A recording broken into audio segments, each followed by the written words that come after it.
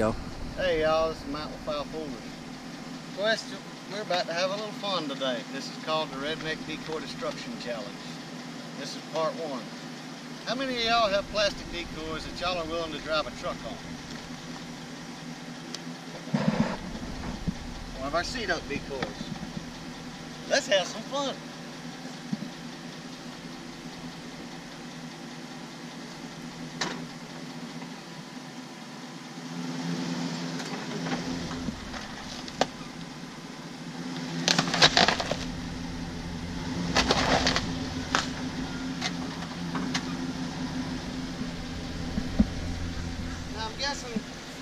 I'm guessing I probably snapped the keel. Come here, Rock. Which I'm fine with. Keels are replaceable.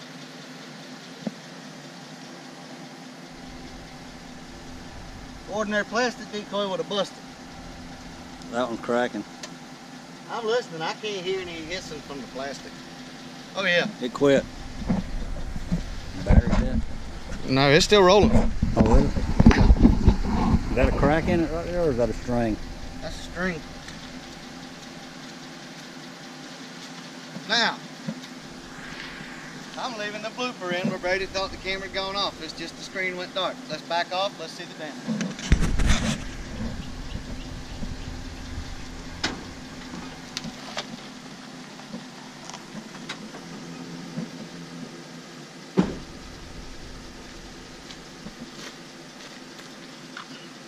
All right.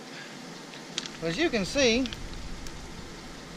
I messed up Bent the keel. the screws and the keel. Yeah, that's right. The keel didn't even break. The screws are bent. I could fix that.